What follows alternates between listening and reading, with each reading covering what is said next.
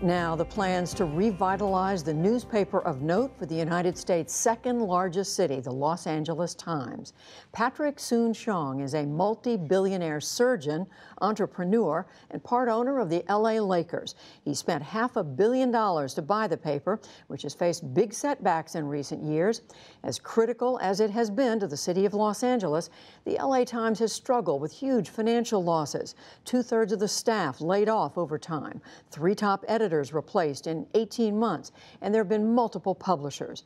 Soon-Shiong is also an immigrant born to parents who had fled China during the occupation by Japan during World War II. And he joins me now from Los Angeles.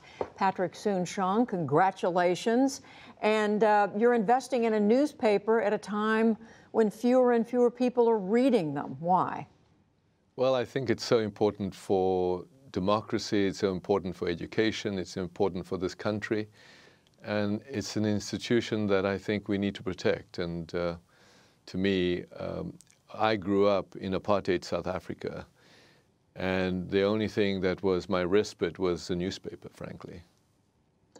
And, you know, and you and I had a little bit of a conversation about this not long ago when we talked. What is it about journalism today that you think you can make thrive? Because we look across the country, newspapers are struggling, people are moving to digital. What is your dream here? Well, the first thing is there's a fundamental need of this issue of truthful news, right? I think that truly and as I said in my letter, I think fake news is a cancer of our times, and frankly, the social media allows this proliferation of metastasis. I think the place where we need to find truthful information and journalistic integrity is in the newspapers. But I think we also recognize that we have this problem of where technology is now taken over, where people want news where they want to read it, where they can read it, wherever they may be, and the digital mobile platform. I still am of the old school. I still, as I said, love the tactile feel of a physical print and what I call leisurely reading. But we need to adapt and adopt very quickly in real time into this whole new world of the digital age. So today I think journalists need to have cross-technology skill sets. They need to podcast, they need to do what I'm doing here, TV interviews and print.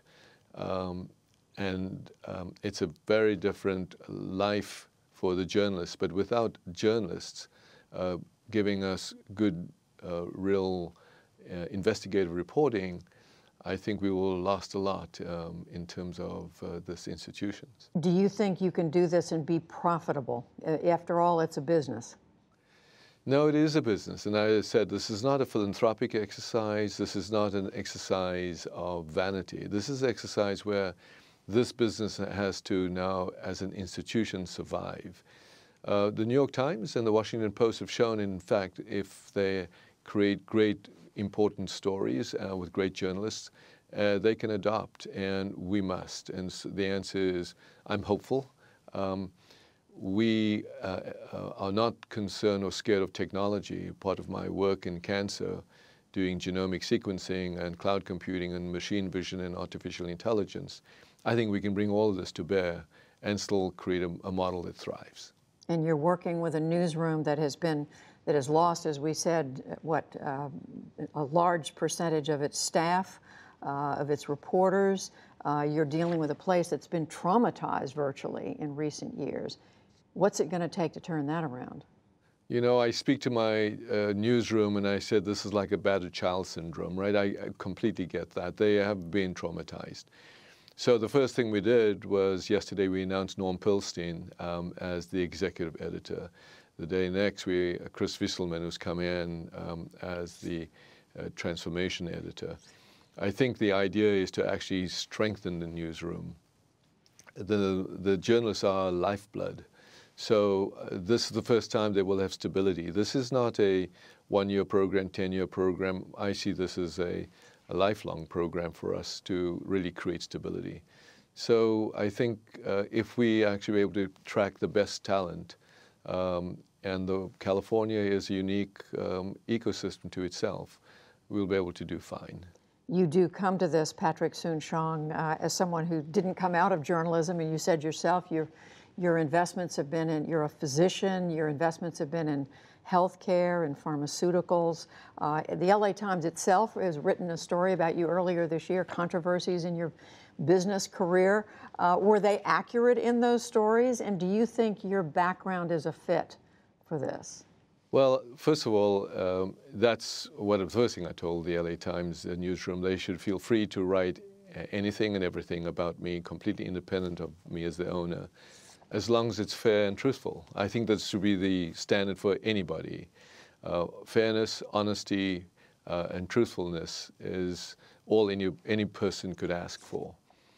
But with regard to my background, I look upon journalists very much like scientists. They love discovery. We love discovery. We love the truth. We want to find the basis of the truth, and we love publishing.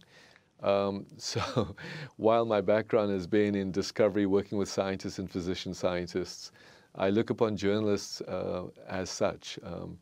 If we're going to do opinions, however, we should very, very clearly say this is an opinion, and everybody should be allowed to have the opinion, whether it be right opinion, left opinion, or middle road opinion. So I think the opportunity for us now to create an educational forum, a forum that will inspire, a forum that will inform, and a forum that will provide entertainment, so to speak, even sports, arts, lifestyle. So I'm really excited. It's a steep learning curve for me, but I'm really excited about this next episode of what I'm going to be doing.